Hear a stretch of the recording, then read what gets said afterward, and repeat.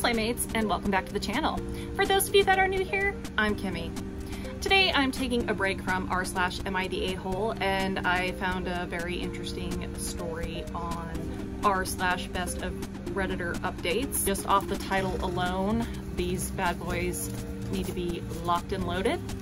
Grab your libation of choice, and let's go ahead and address the mess. Okay, today's story is called My Boyfriend Faked a Proposal, so I broke up with him. As well you should, but let's go ahead and get into the details. Okay, the original post was August 4 of 2023.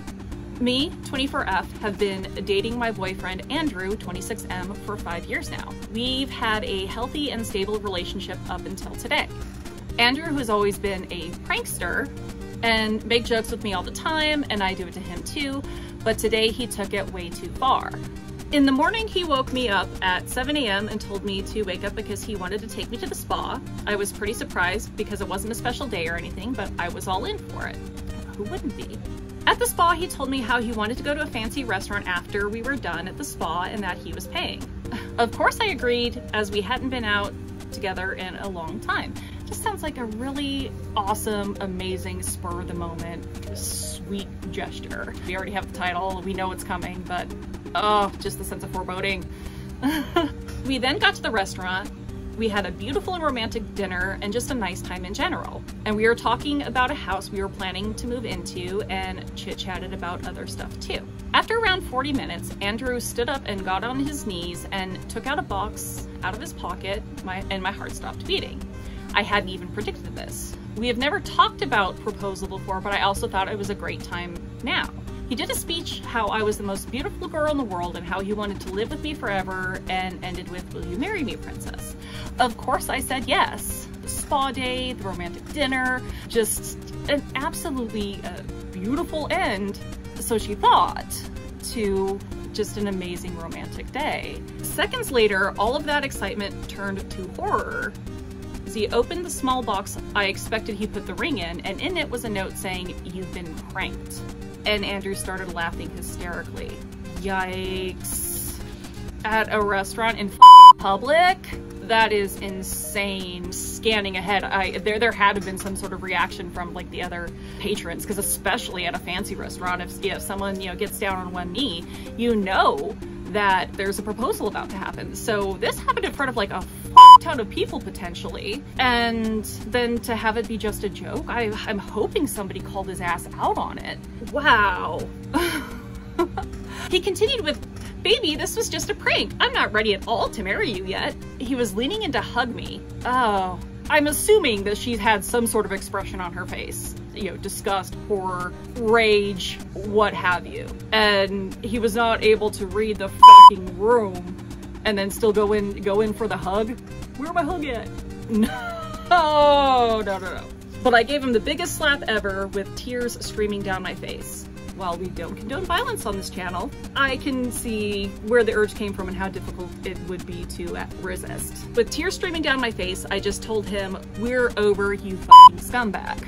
And there's really no other way to describe what the fuck this guy did. I mean, he's a fucking scumbag. I mean, I think a whole lot of other words could be, thrown in on that. I mean, if you've got them, drop them down in the comments below.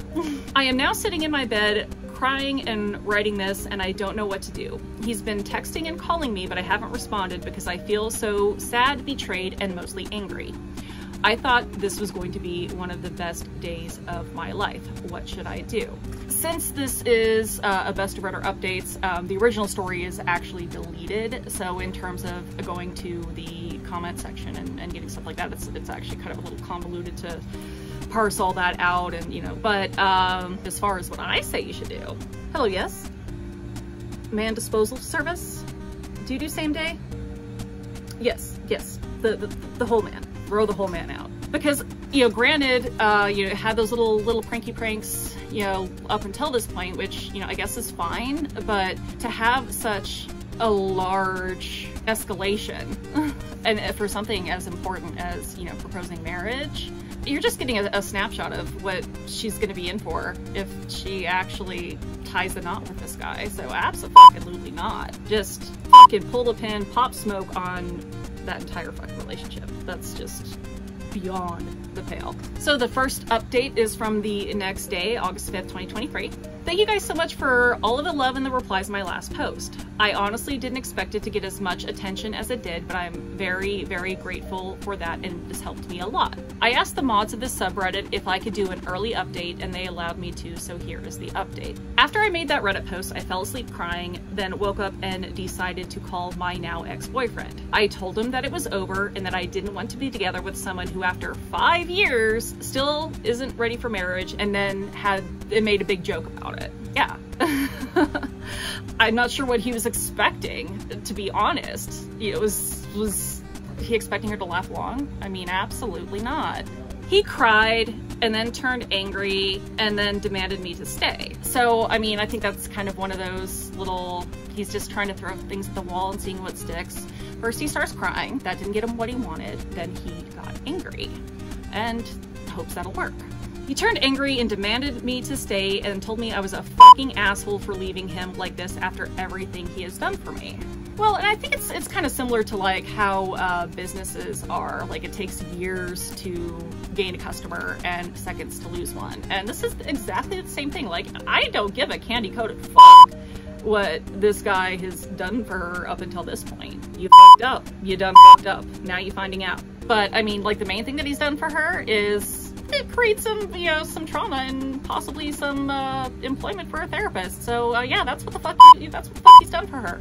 Good job, bro. He cussed me out so much that I stopped listening at one point, so I don't remember everything that he said. Probably for the best. In the end, we came to a sorta agreement that we are going to sell the house and that he will be sleeping in the guest room for now. So today, I've just been scrolling the internet for apartments so I can have a fresh start.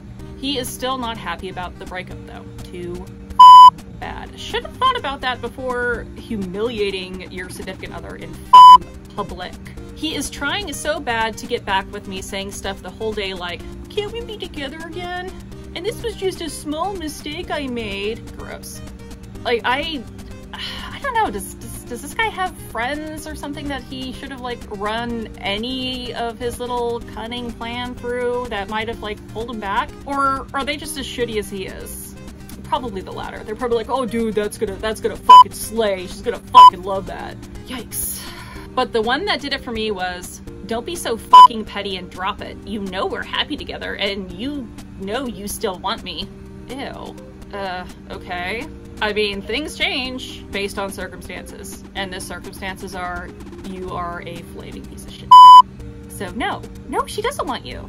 Fucking audacity. When he said that, I absolutely lost it and called him every single name that I could come up with and then slammed my door. I think he also told his family about the whole situation because today I got a call from his mom telling me how selfish I was and how I couldn't handle a simple joke. And it ended with her calling me a slut and hanging up the call. After that, I've gotten several messages from his other family members, such as his siblings, his dad, and even his aunt. Oh boy, he's engaging the flying monkeys now. Now she's got to deal with that. Just block, blockity block. They're all fucking terrible people.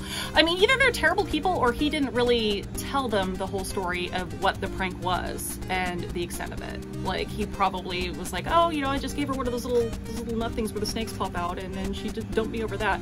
I mean, it's either A, his family sucks ass and they're birds of a feather, or B, he didn't tell them the whole story.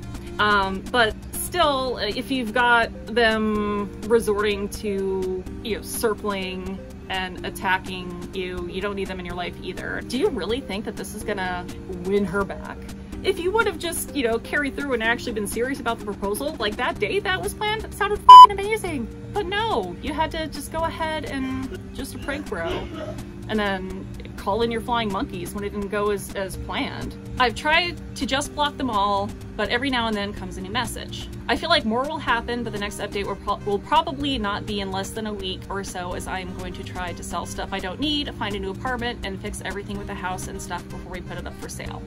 I just want to get out of here as quickly as possible. Absolutely. I feel like, once again, just like his pranking behavior escalated, the behavior with his verbal abuse, with him, you know, calling in his flying monkeys, that is going to fucking escalate too.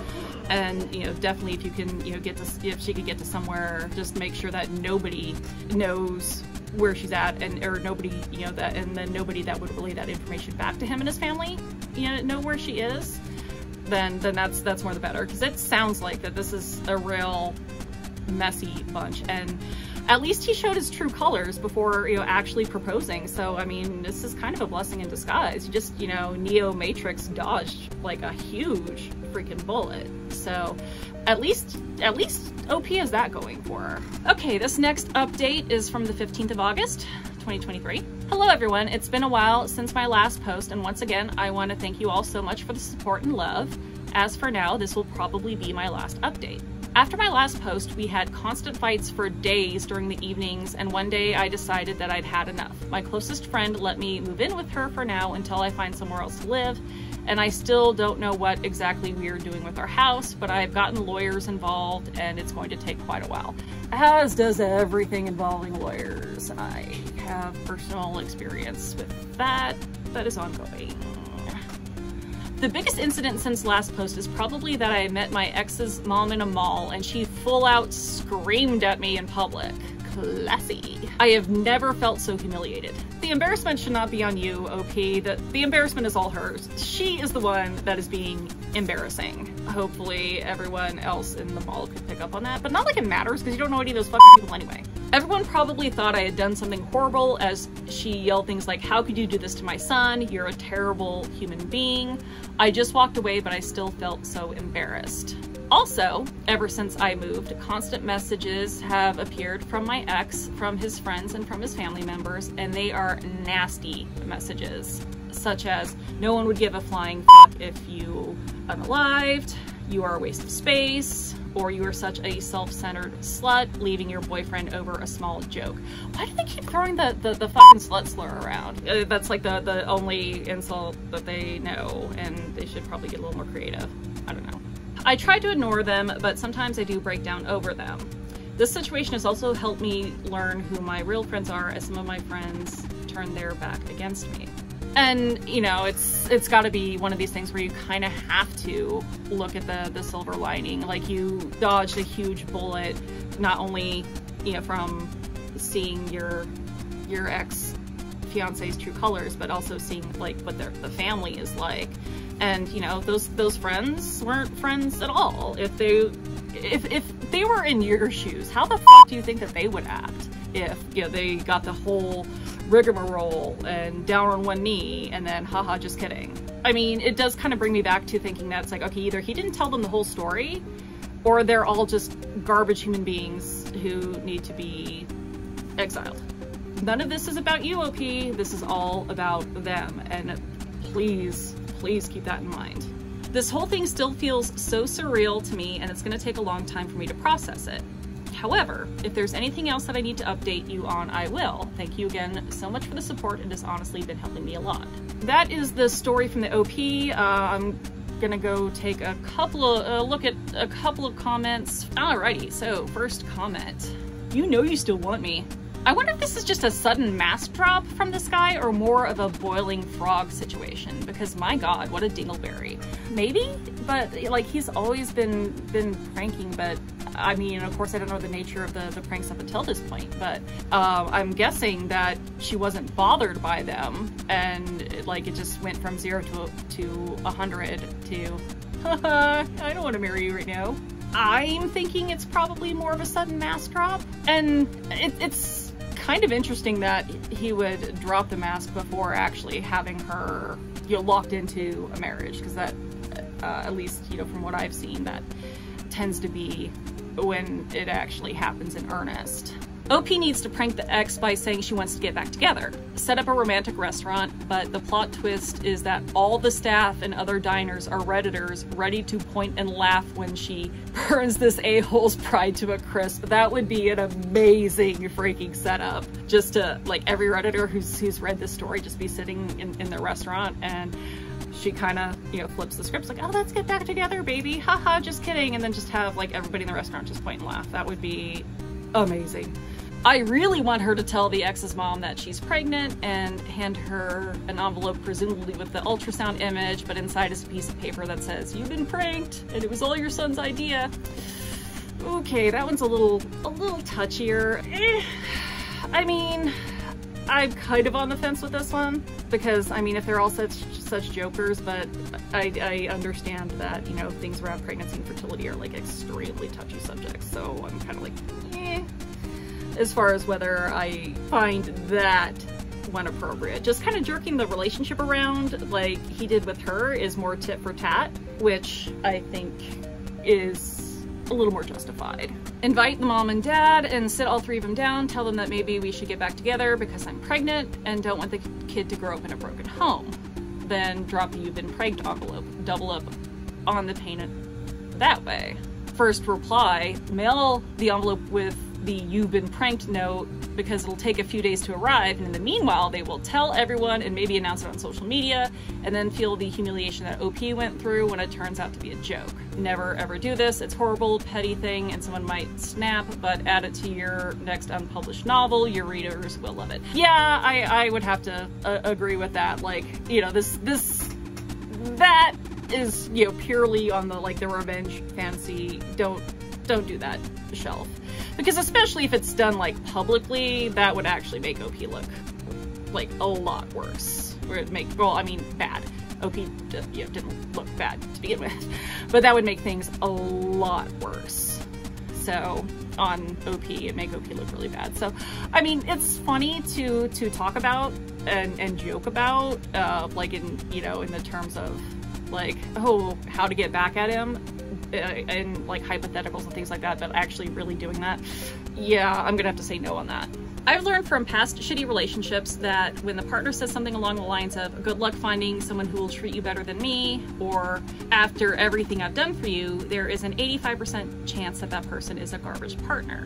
They say this shit in the hopes that you're so dumb, brainwashed, that you think you can't do better. Spoiler alert, you can leave. Absolutely. You're never gonna find somebody like me. It's like, that's the whole fucking point.